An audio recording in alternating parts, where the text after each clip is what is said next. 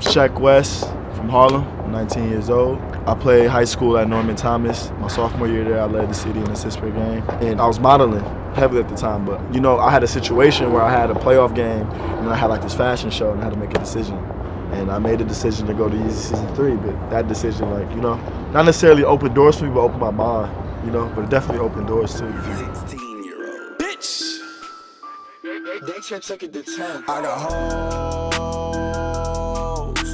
calling a young nigga phone. Day before my video, I rolled my ankle and I tied my shoe. I kept on playing, but then later on the pain started like killing me, and then I told my managers and everybody, and this is like the day before like a video you've been playing it for a while, and everybody wanted me to cancel it and all that, and I was like, no, just give me a power chair and we'll rock out this video still.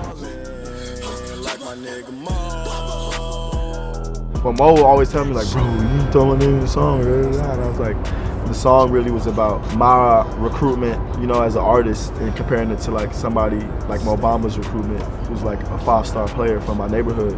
So like we two of the same people, but like in different worlds. You get what I'm trying to say? But in the same time, we're still in the same world.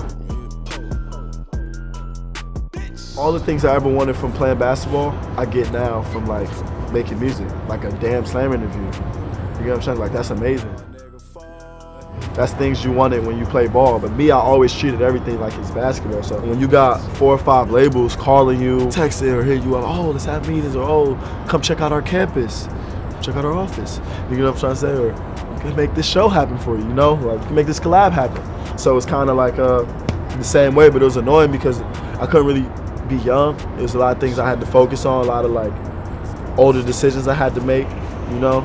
A lot of older things I had to think about. You know, it was really like college recruitment. Oh, fuck, shit, bitch. Yeah, Sheck Wes said I'm getting really rich.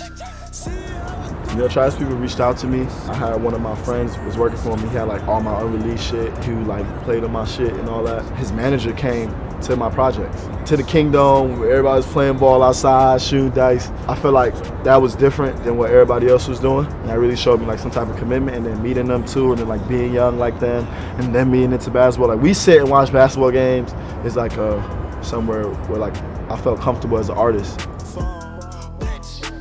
I play with YG. YG nice, he's left-handed. I play with Lil Dicky. He can shoot. He got bad shot selection though, but he can shoot. I play ball with Ye all the time. I play ball with Kanye right before I came. Kanye don't miss layups, it's crazy. Get mad rebounds. You know you play 2K and you got the big man running out and you press R1, L2, that's Kanye. So have you ever played Trav one-on-one in basketball? Nah, but I play him in 2K. I ain't playing him in ball yet. Trav don't play ball. I ain't played 2 Chainz. I ain't played Davies. I want to play all of them though. I want to play Quavo. I'll kill all of them. Cause you know, I come from a basketball world. 2 Chainz played ball, but he played ball back then. If we play now, it'd be different. I can't wait. Next year, I gotta be in that game.